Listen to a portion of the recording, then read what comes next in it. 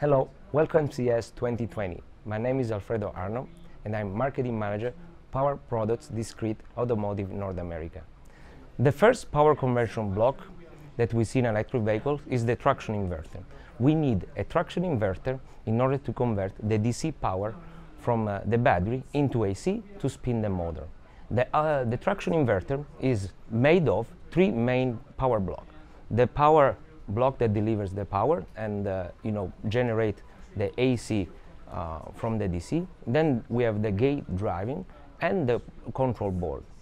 In this reference design that we promote here at CES, we can see the stack up of the power module, the gate driving board, and the power control board.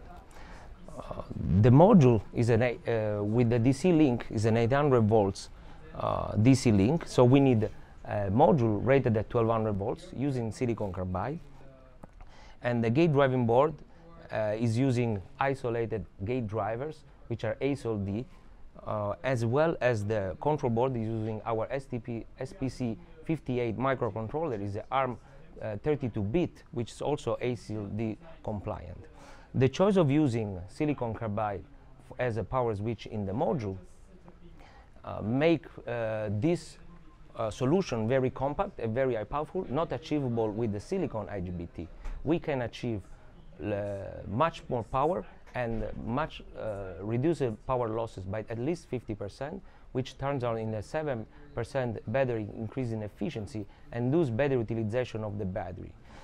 The system comes with firmware included, so the only thing that you need to operate with the motor is the water cooling jacket going through the water chamber for the cooling and the DC link, as we said before.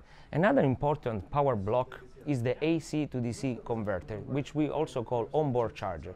We need an onboard charger to be able to convert the AC coming from the AC line of the plug into DC to charge the battery. Typically, onboard charger or the AC-DC converter, they have two stages. We have the stage where we convert the AC to DC with the PFC, power factor conversion, and then the DC-DC parts where we regulate the voltage to charge the battery. We have different solution choice to make this happening in an onboard charger. We have chosen a totem-pole PFC with the silicon carbide MOSFETs in the PFC, so we don't need the external diode, as well as a silicon carbide diodes in the output of the full bridge LLC for the rectification.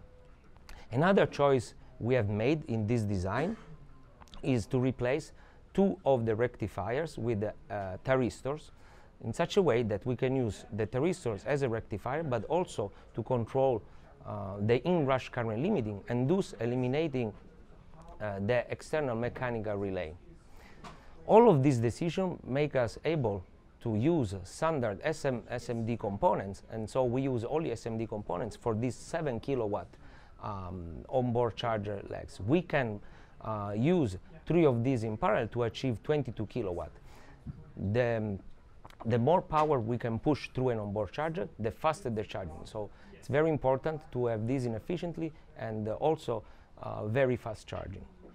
Another part in the power conversion is also the DC-DC that is happening in the car, mostly to serve a lower voltage battery like 12 volts or the other loads like 24 volts and 48 volts, especially for hybrid vehicle. And also the use of a microcontroller, which are also ASIL-D capable for the new safety standards automotive.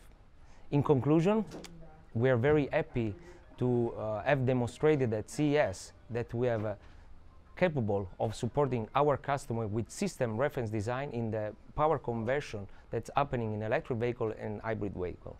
This system reference design, they will help our customer to develop their own application with ST component, but also will help us to develop better components for the final application. Also, we have the use of silicon carbide. We have demonstrated that in a high voltage, high power power conversion help us to reduce the sizes of the solution and much more better efficiency, reducing the power losses and increasing the battery life. Thank you, and for more information, please visit st.com.